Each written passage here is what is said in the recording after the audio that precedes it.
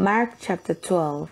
And he began to speak unto them by parables. A certain man planted a vineyard, and set an hedge about it, and digged a place for the wine fat, and built a tower, and let it out to husbandmen, and went into a faraway country.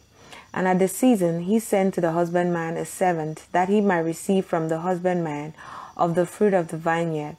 And they caught him, and beat him, and sent him away empty. And again he sent unto them another servant, and at him they cast stones, and wounded him in the head, and sent him away shamefully handled.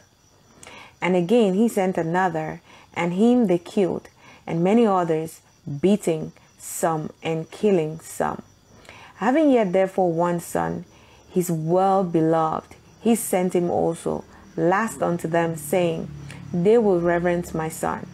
But those husbandmen said amongst themselves, This is the heir.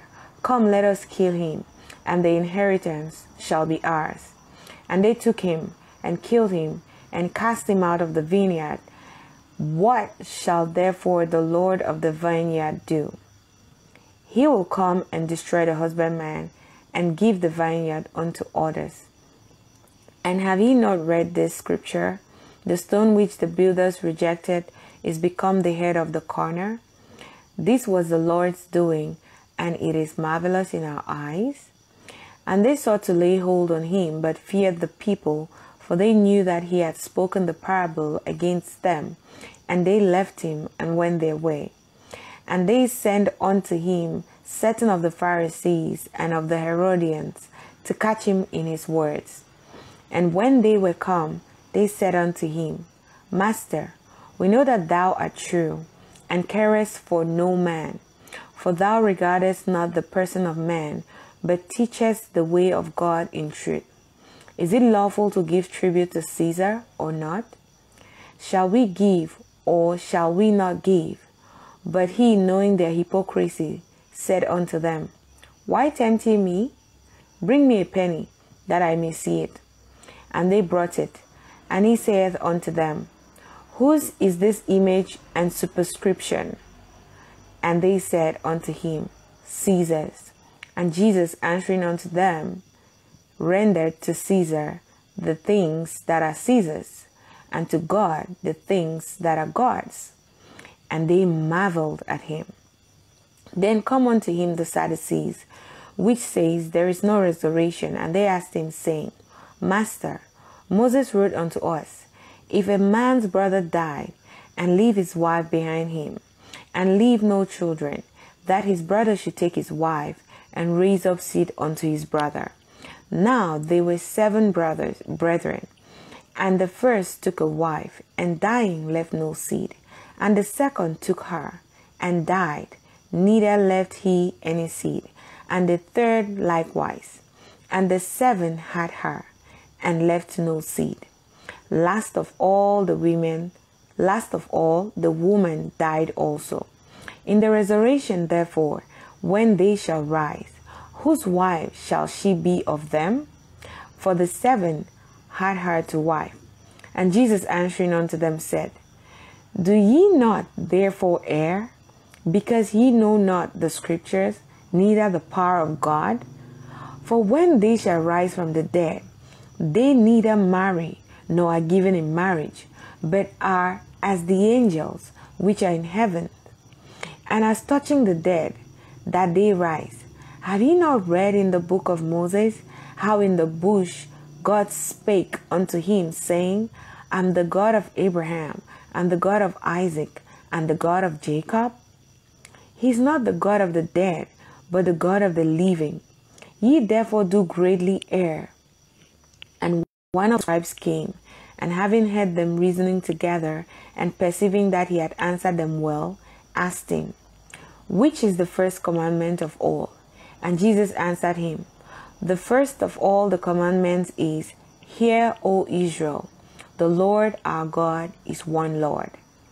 And thou shalt love the Lord thy God with all thine heart, and with all thine soul, and with all thy mind, and with all thy strength. This is the first commandment. And the second is like, namely this, Thou shalt love thy neighbor as thyself. There is none other commandment greater than these.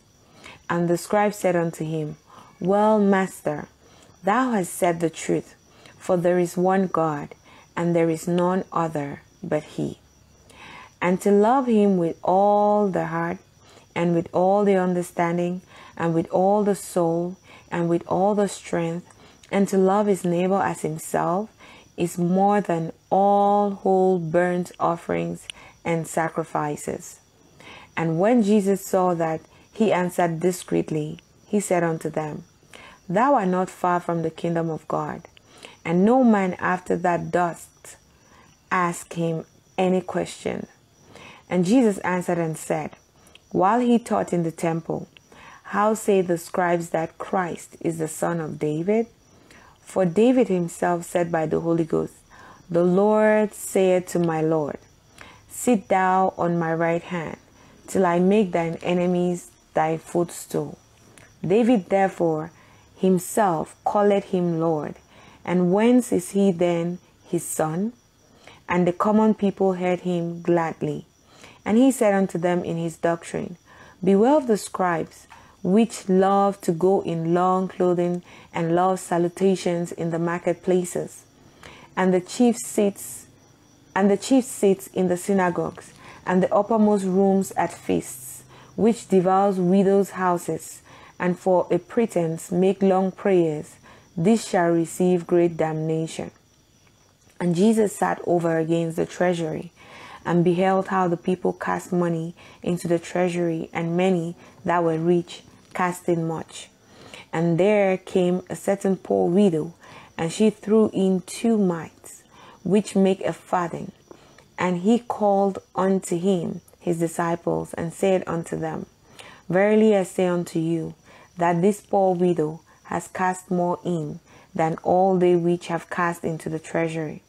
For all they did cast in of their abundance, but she of her want did cast in all that she had, and even all her living.